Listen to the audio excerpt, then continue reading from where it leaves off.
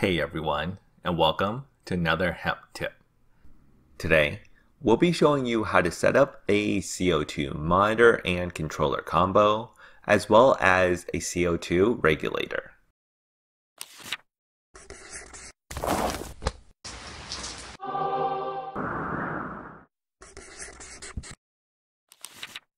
Most combo CO2 sensor, monitor, and controllers all function pretty similarly. So let's go over how to set one up. After plugging it in for the first time, ideally you'll want to place the CO2 sensor at the same height as your plant's canopy, since this is the height where most of your plant leaves will get its CO2 from. Be sure not to have the CO2 sensor near the floor or near the ceiling, because CO2 is heavier than air.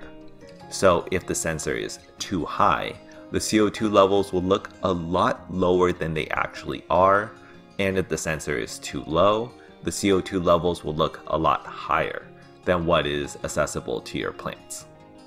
Of course, if your CO2 sensor is built into the monitor itself, then just try and position the CO2 monitor near your plant's canopy height. Last thing to note here is that a lot of the CO2 sensors have an additional light detector built into it. And what this does is that it ensures the CO2 controller never turns on during the night cycle, since plants don't need CO2 when it's dark. So if your CO2 sensor has one of these built into it, make sure that the sensor is then located in the same space as your lighting, so that this photosensor functionality works properly. Now for the CO2 monitor, you'll need to set up two numbers which dictate when the CO2 controller turns on and off. The center number is the ideal CO2 levels you're trying to hit, and the zone is how far off on either direction you're able to tolerate before turning on and off the CO2 controller. So for example, let's say you want to maintain a CO2 level of 500 parts per million, and you're willing to accept a zone of 100. This means that when the CO2 levels reach below 450 parts per million, the CO2 controller will activate, and it'll stay activated until the CO2 levels reach 550 parts per million. And the reason why a zone buffer is important is that it prevents the CO2 controller from constantly turning on and off the moment it reaches above and below the center number.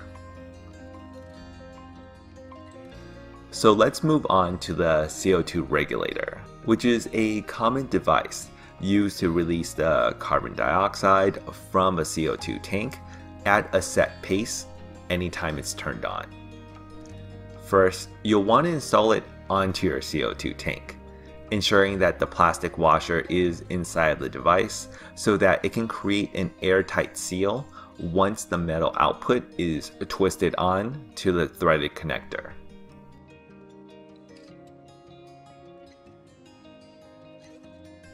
Once it's in place, you can test for any CO2 leaks by first turning the knob on the CO2 tank, which will release the CO2 into the regulator, and then put some soapy water where the two pieces are threaded together.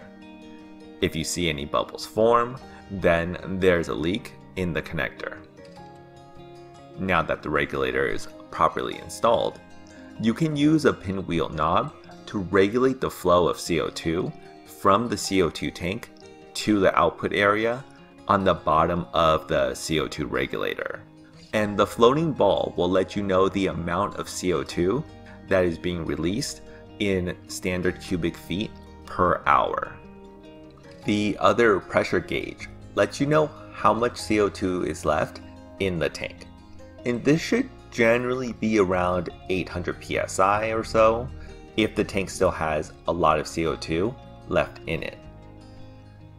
It's important to periodically check the pressure gauge, because if the PSI levels get too low, you'll need to replace the tank, or else even if the regulator is turned on, no CO2 will be released.